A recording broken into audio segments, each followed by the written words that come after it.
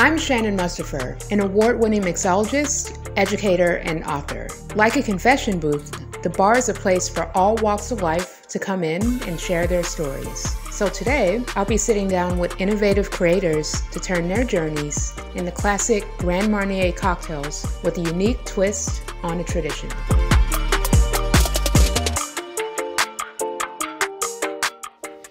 Yo, Shannon, what's up? What's going on? Good to see you. How are you? I'm all right. How you been? It's good to have you here at the spot. I'm really excited to learn more about your work, what you've been up to, and then coming up with a signature serve for you, inspired by your label, your background, and your vision. So my name is John Wesley Dean III, and I'm a creative director and founder of Renowned LA, a clothing brand I started in 2011. So my name is one of my most important assets, and my dad always instilled in me that, like, your name is important. Your name is one of the only things that sticks with you. I'd love to hear more about your father's work. My dad is an OG fashion legend in Cleveland. So what he used to do is he used to put on fashion shows. And, you know, my father passed away when I was 8 years old, so I didn't really get to take in too much of it.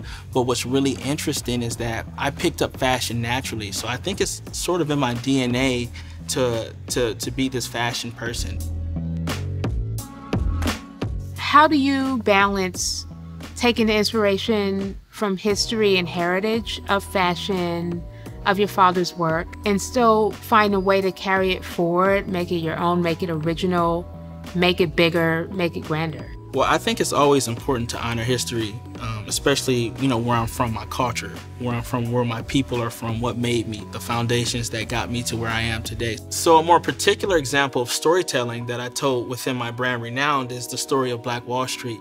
Black Wall Street was a community in Tulsa, Oklahoma that existed in the early 1900s, and it was a fully Black-owned community, and I decided to tell that story through one of my collections. Specifically, I made a t-shirt with actually the map of Tulsa, Oklahoma at that time, but what was really cool was that I was able to tell that story while creating a piece of fashion that was, you know, authentic to me, meaning the purpose and the meaning, but then also creating a cool fashion item that people were just gonna pick up and gravitate to naturally. Have you encountered any pushback or any challenges in getting that message out there? So pushback is something that I've actually had to deal with a lot in my career as a designer, whether that be, you know, trying to get into my favorite magazine and they're just, you know, not receptive to the idea, or, you know, me wanting to create certain kind of pieces, including, like, you know, the things that I like to talk about. You know, I've had people who were just not a fan of me making the clothing that I was making just because of how specific it was. So what's next for John Dean III? You know, what do you see as the next big vision? The future for me looks like just continuing to put out the dopest fashion that I possibly can while telling meaningful stories. And, you know, we're just gonna continue to create, continue to be, you know, an idea of representation. What I'm here to do today is to make a unique drink for you that really speaks to your personality and your vibe.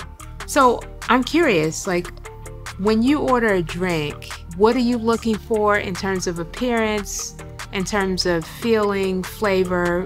What really draws you in? Flavor.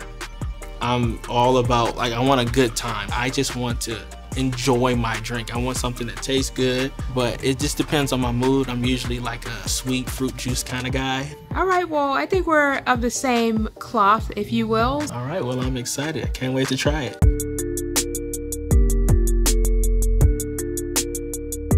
So I picked out a cocktail that I think is gonna, like, fit your flavor profile. You know, you like fruit, you like citrus, but I want to kind of like take a classic and twist it up for you based on that. I want to give you a taste of the base spirit. That's going to be the main star of this, and it's going to have like all the elements that are going to kind of make this shine. So this is Grand Marnier Louis Alexandre. It's 82% cognac, and the rest is orange liqueur. I'll let you kind of get into that, and then I'll show you how to break it down in this drink. Absolutely, let's see.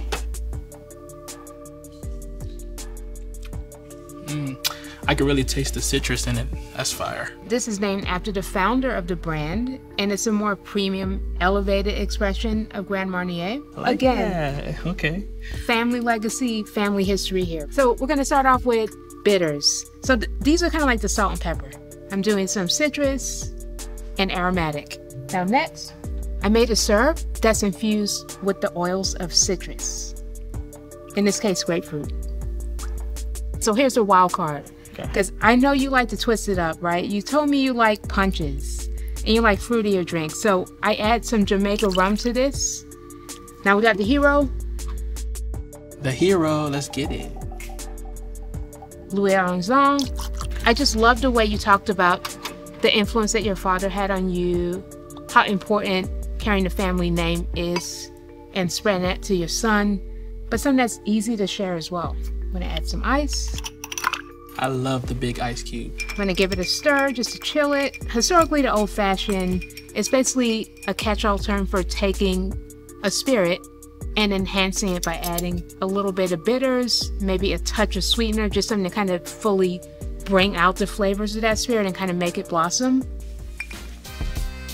Such a pleasure. All right, cheers. Cheers. This is so good. It's smooth, it's not too heavy. You can taste the citrus in it. This is something that I would definitely order. I've never had anything like this in a drink. I call this the wise Louis. Here we're taking the wisdom that you got from your father, inspired by the wisdom of the founder of Grand Marnier, and that whole idea of like taking that history and the legacy of something quality, but putting a modern and funky twist on it. Well, I think you did your thing. This is amazing. All right, let's get it. Cheers.